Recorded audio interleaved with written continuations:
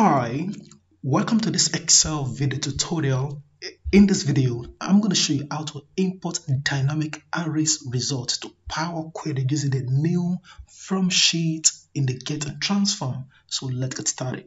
Please remember to hit the subscribe button and also the bell icon to get notification of new videos.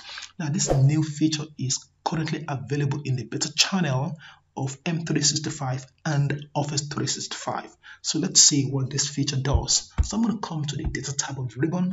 Under the Get and Transform, we have this new from sheet which replaces the old from table range. Now let's see our sample data. We have this little data formatted as an Excel table. I want to filter this data using the filter function based on the criteria specified. Now let's see how to do that. Come to cell H5, equal sign, filter. Now for the array, I want to filter the entire data in this table. So I'm going to select the data, comma, and we have two criteria.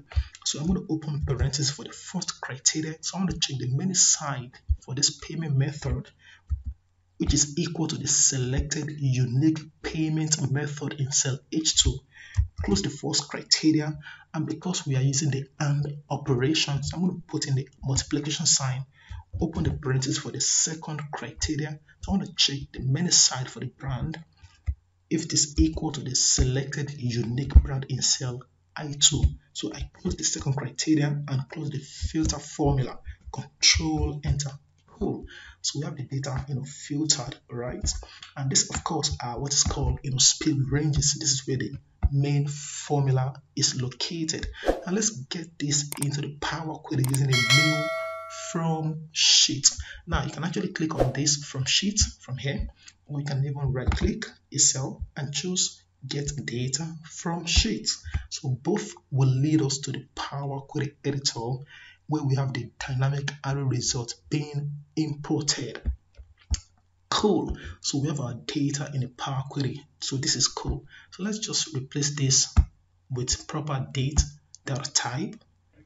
So I'm going to replace the current step and then let's give a meaningful name. So let's call it DA result. Click enter, and then I'm going to close and load a table. Now in the import data, I'm going to go to the table and then we want a new worksheet. So click OK. Amazing. So we have our data ready. Now let's do a little bit of filtering from the main sheet, which is transaction data. So I'm going to come here. Now let's see, I want to further modify this formula by checking aside from these two criteria.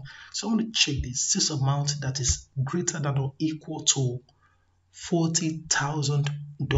So I'm going to come here, delete this, another and operation, open parenthesis for the third criteria. So I want to check this amount column if it is greater than or equal to $40,000.